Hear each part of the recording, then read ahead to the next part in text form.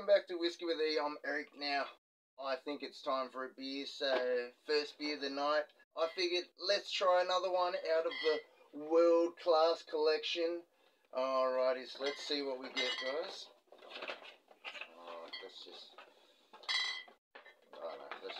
Let's just grab one. There we go. What is it? Alright, so craft beer review number 84, we have Hollandia. Alrighties, I never tried this before. Hollandia Premium since 1758. Well, it looks authentic because you know how you can tell? The traditional looking family crest. Alrighties, so let's have a little read. Holland imported, so from Holland. Ingredients: water, barley malt, glucose syrup, hop extract. Contains gluten. Interesting. www.hollandbeer.com. Imported by Pinnacle Drinks. Bavaria Brewery. I really have not done any research about this, so there you go, Bavaria Brewery. Anyways, 4.7%, which is 1.2 standard drinks, comes in a 330ml bottle. Alright guys, so, why am I starting to think that, are these budget beers that have just been put into this box and sold for $35 at Dan Murphy's? Alright, now I need...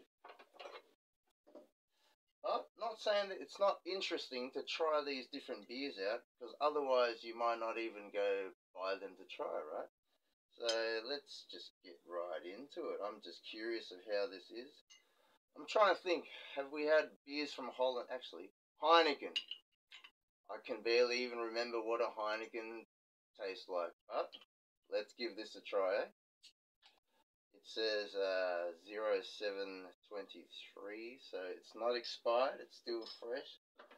That was really a weak pss. There was no psk in that. I'm kind of worried about the carbonation. Here we go. Let's see how it looks, guys.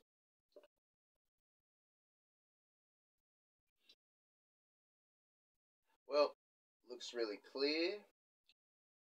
Looks really light in colour. Get it all in there, eh?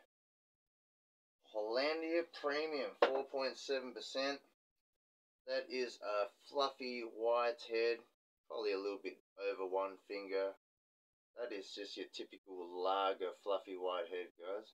But the carbonation's pretty slow. Very clear, looks like liquid piss in a glass. Nah, it looks good, guys. All about the nose, all about the taste. Let's get right into it.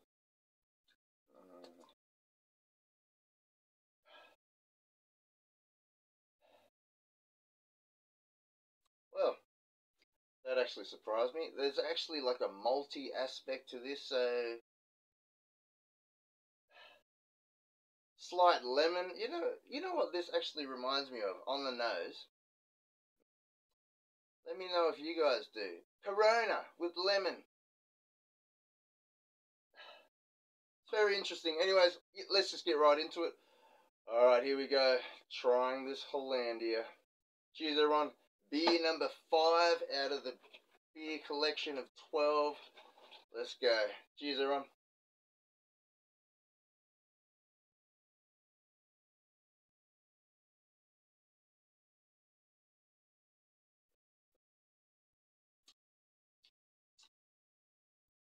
Well, it's not really bitter on the taste.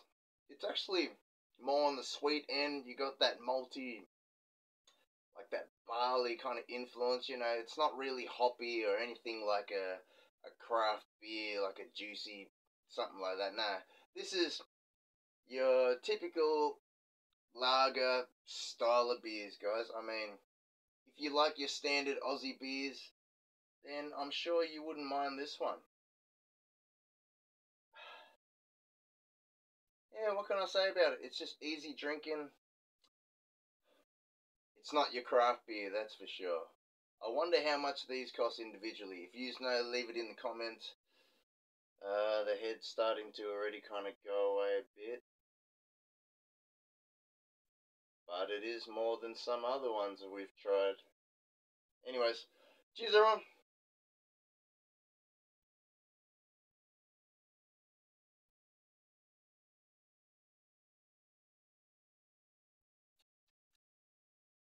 Yep, just reminds me of an easy drinking, crisp, refreshing, not too bittery, very short finish kind of beer. But, I mean, for 4.7%, this is classed as high strength lager, pretty much, right?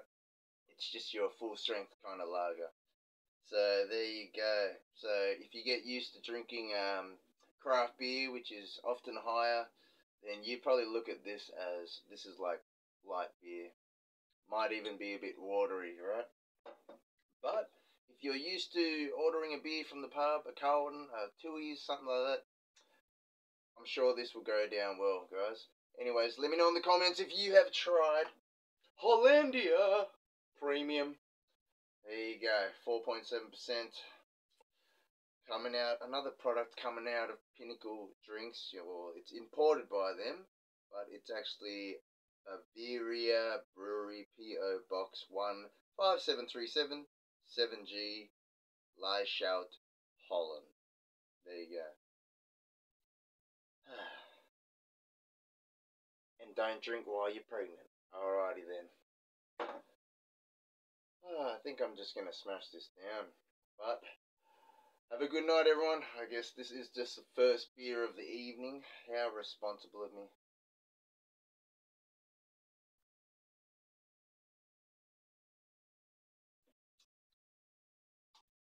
You know, yeah, it's just really nothing offensive. Nothing really jumps out too much. It's not even really that bitter. But it's a short finish.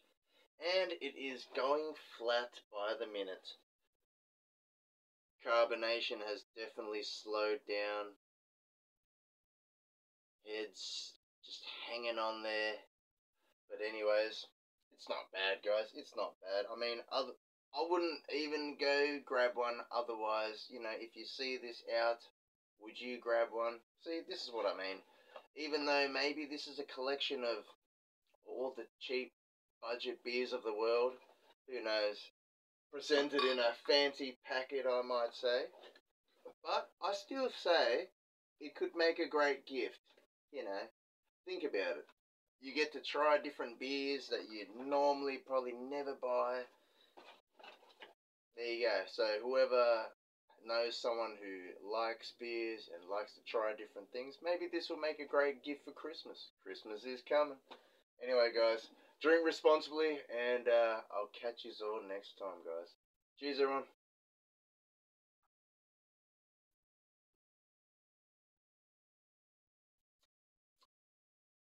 Now I'm just curious. Is Heineken similar to this? We're going to have to do a comparison in the future. Anyways, have a good night, all. You are all loved and appreciated, and I'll catch you all next time. Cheers, all.